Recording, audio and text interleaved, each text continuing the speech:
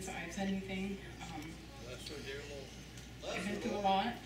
I've been silent for a purpose since I've been back, because when you're gone, when I left, I was gone for 3.5 years. And I gave it all to Brother Marlowe when I first got back. And I've been through one of the hardest things that I could ever been through. And, you know, that was loss of Brooke. You don't think you can ever go on, but you don't want to speak about it because you're afraid, you know, people don't want to hear about what you've been through, or especially something like that, or they're afraid that it's going to rub off on them. And it's like, I had no friends, but many night I was in Kentucky. I never missed a service. I watched it on the computer, and I never felt disconnected. But I had to finish up what was there, and I just couldn't wait to get back. And slowly, when I left here, here's the thought I dropped to Brother Marlowe. I had to be silent for a season, because changes had to take place inside of me that for years that should have taken place and not be behind the shadows. I was afraid to be out and about, because I'm an outward person where I'm friendly and all that, but on the other hand, draw back to show what my gifts are. And like, when you go through something traumatic or something, you just want to be in the bushes and under no light shone on me or anything. And you know, to a point you suffer, but sometimes you have to suffer in silence until the changes take place. And when I left here, I was very, very large. People know, you know, weight-wise. And since I've been gone, I lost over 300 pounds. And I told Brother Marlowe, I was like, I left heavy inside like a brick. And I was talking to Brother Marlowe every month. You know, I didn't advertise Brother, hey, I'm talking to Brother Marlowe every week. I wasn't disconnected, but I was touching base with Brother Marlowe, and Brother Marlowe says, what's going on? You know, and as I knew that the timing, I felt in my spirit that to come back to Florida, it's like, I was a jubilant, you know, it's like, I left with nothing, but I come back with everything, because, you know, I got to come back fresh and light.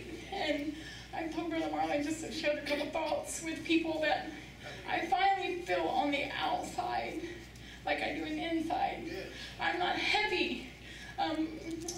My mom always tells me, where's the Sister Sunshine? You know, Brother Marlowe's get back to work. You know, I'm like, you know, yeah, I can do this. You know, I can do this. All these years, Brother Marlowe, I've listened.